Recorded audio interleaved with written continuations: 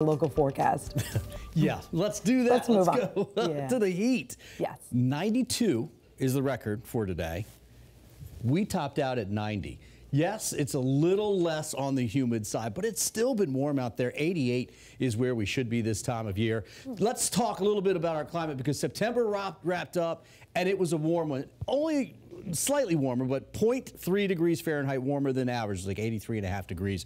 That was our average temperature. But look, when you go back to 1970 to now for September's, 2.3 degrees. And what you really want to see is it's just getting warmer and warmer each month. Now, that makes for more mosquito days. Look, if you don't care about the heat, care about the mosquito days. Now, it's not a big change. Normally, for our particular area, we have about 320 days per year for mosquito days. That's gone up by 2 days. But what's that? That's temperatures from 50 to 95, which is most of the year, right? We're talking probably about half of January into February would be our coolest months. Relative humidity of 42% or more. But hey, across the country, 64% of the metro areas are actually seeing those days get a little bit on the longer side.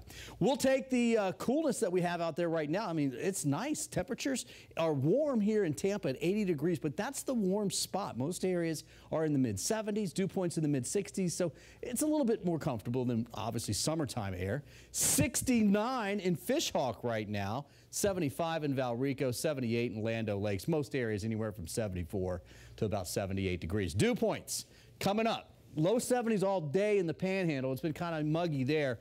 We're getting in the upper 60s to near 70 now. So, yeah, you do feel a little bit more humidity, but look at all the rain that's moving up through Alabama, through the Panhandle, Georgia as well. And this will actually continue on and off for the next couple of days for them. There's going to be a flooding issue. For us, we just don't have much to talk about except for a couple little showers that you can see up in Hernando and parts of eastern Citrus County. We had a couple showers even down towards Tampa today.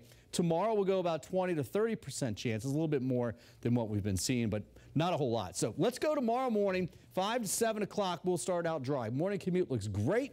Afternoon, about 3:30, perhaps a pop-up shower. Do not expect much, but by 5:30 to 6 o'clock, especially east of I-75, we'll get a few showers, perhaps a rumble of thunderstorm. I don't think we'll see a whole lot. This is not just like summer, but this is just an isolated shower popping up. Looks like we'll do exactly the same as we get into our Wednesday. So look at the rain chances. Very low next couple of days, but by Thursday, especially Friday and Saturday, afternoon, showers and storms will become a little bit more numerous. We're not talking about an all-day rain event. Just kind of think almost like summertime out there. So for tonight, we'll drop down to the low 70s. For tomorrow, we'll go back up into about 90 degrees. Tropics are basically quiet. We're watching that area off the southeast coast. 10% chance for development or less, so I think we're okay. 7-day forecast shows it staying hot this week, close to 91 Wednesday and Thursday. Slightly cooler for the weekend as we see a few more clouds and a few more showers. Sunday looks a little bit drier. Neither day is rain out, though, so we're looking good.